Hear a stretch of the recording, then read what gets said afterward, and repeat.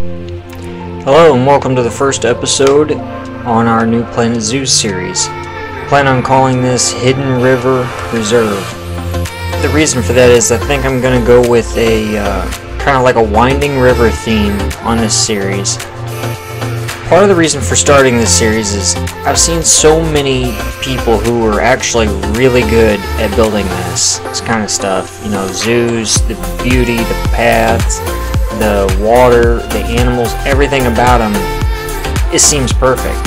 And people like Rudy and the lady Ziner, they do amazing work. I subscribe to both of their channels. I've seen their work and thought to myself, I could never build like that.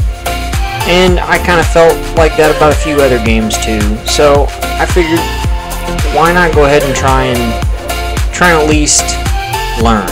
I've got quite a few hours in Planet Zoo, but nothing too crazy. It was mostly just doing my own thing. None of them have ever been recorded, but I've gotten slowly better over time. But the point of this series was to basically take a risk and show other people that, hey, even if you aren't that good, you can maybe get to that point. And I know people like Rudy. I mean, he is an amazing content creator, and he is an amazing zoo creator, and I'll probably never be what he is, but the only way I'm gonna get even close to that is to try. So I figured, why not document my series and try to maybe get to that point someday. I can look back on these beginning videos and be like, wow, look how far I've come, or I will end up being like, wow, they really are that much better than me.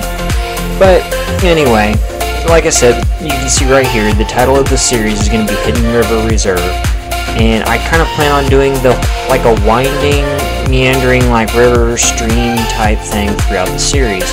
So my goal is to go ahead and get the entrance set up today. I wanted some kind of water theme right at the front. There was pretty much a priority, just because it was just kind of a natural thing to do. I mean, you know, if you're going with the river theme, it's gonna have to be something up front. So my main goal today was to kind of just get some sort of water feature in. I wanted some sort of water source, nice little lake area like what I'm working on there. And then in the previous episode, the intro episode, I actually built I guess you'd call it the welcome sign. And I kind of designed it so that a waterfall could be put on the back of it. So I wanted to get something in like that, and with the bridge, I didn't want to leave it as just a simple bridge that I couldn't just leave it that way. So I wanted to make a nice feature for that, as well as the plaza that you see over there that I created. I want to go ahead and try to get some stalls in there, as well as some park benches, everything like that. But today it's mostly just trying to get all of the water stuff out of the way and building a nice covered bridge for the path, which will take me a majority of the episode. And then I'm hoping in the next episode I can work on kind of doing some landscaping, filling in some trees and flowers, and hopefully getting that plaza done. But anyway, I'll skip to the time lapse now and be quiet and let you see the build.